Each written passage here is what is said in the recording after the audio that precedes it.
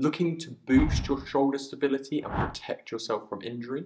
Then look no further. In this video, we are going to go through a range of exercises you can do to help, which have been split into 3 levels of difficulty depending on what position you're in.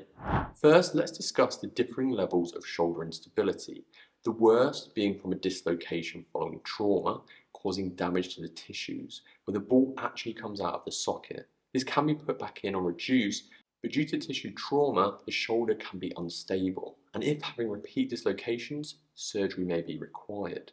Slightly less severe than that is a subluxation, where the ball comes out of the socket but pops itself back in.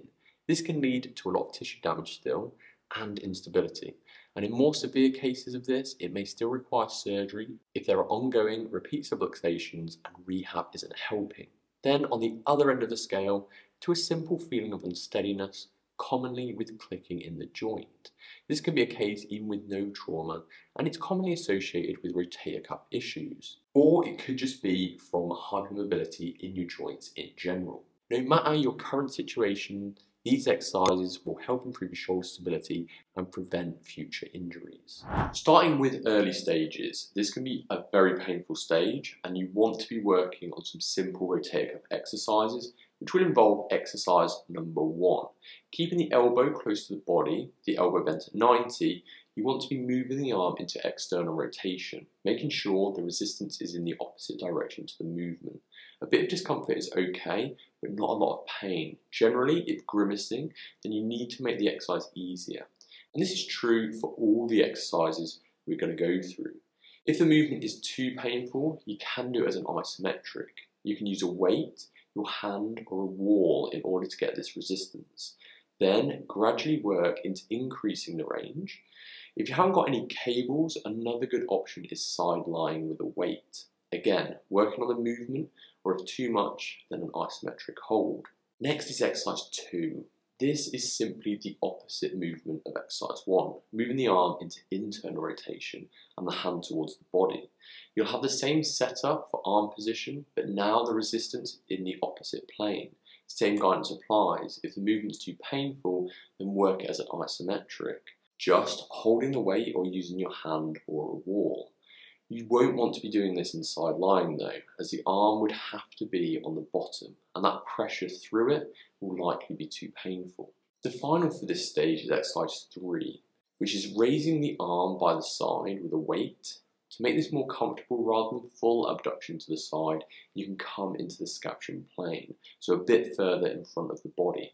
Only going to the height that is most tolerable, that isn't causing a grimace. You can still do an isometric version of this, however, do this at the lower end of the movement than at the higher end. So again, pushing the arm into a wall would be the best for this. It's also one you can do in side lying, just raising the arm slightly off the body and holding the weight. The next stage is more intermediate, either from progressing through the early stage, or it's just not severe to start with. We'll keep the exercise numbers in order so it's less confusing. Exercise number 4, to work on stability, getting body weight through the shoulder is a great way to do this.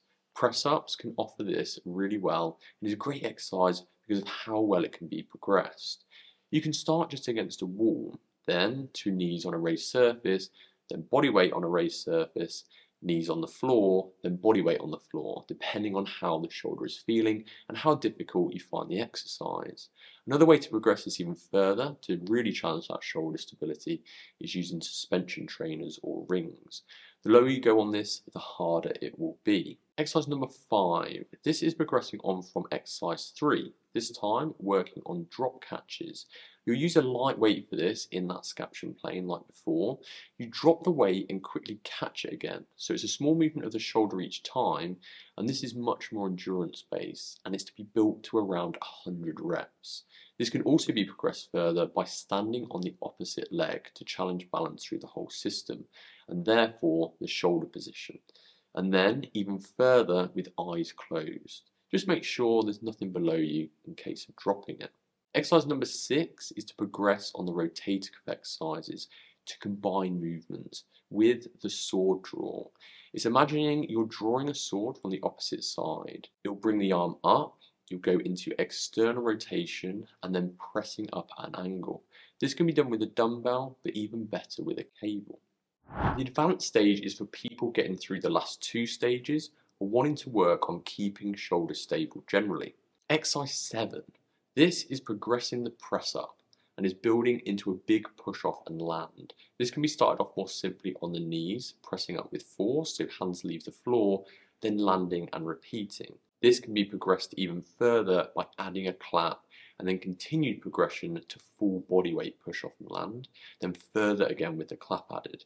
Reps will be low on this, only building up to around 5, but working on quality reps rather than going to failure. Exercise number 8.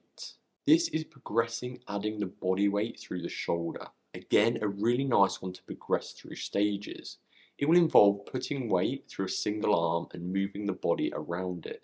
The easiest of this, which is more intermediate stage, would be against a wall, then progressing to a raised surface, then on the floor while on your knees, and then more advanced on the floor with full body weight. This can be progressed if against the wall or floor even further by using a ball and moving the ball instead of the body. Use 2 hands if you're on the floor, or you can also use a suspension trainer or rings working on small movements of the shoulder to do a very similar thing. Exercise number 9. This is the ultimate and it is doing handstands. Go into a handstand against the wall, then work on just moving the legs off to challenge the shoulders, just going on and off the wall each time. If that's too hard and you keep falling, then just holding the feet against the wall will still be effective. To progress this further is moving into handstand press-ups. Lower down controlled and slowly and press back up and repeat.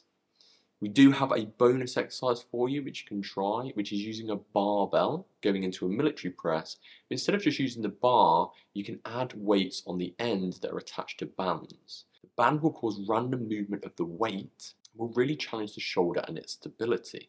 If you haven't got a barbell, you can even try this with a kettlebell and doing it inverted with a single arm. Just inverting it will mimic trying to add that extra stability and challenge that shoulder. So now you know all the exercises to work on, but you also need to know how to progress reps and exercises. Otherwise, you won't be able to implement the rehab effectively. That's why you need to watch this video next if you want to learn about how to effectively and safely progress the reps and exercises, and for other pointers on how to approach recovery in the best way.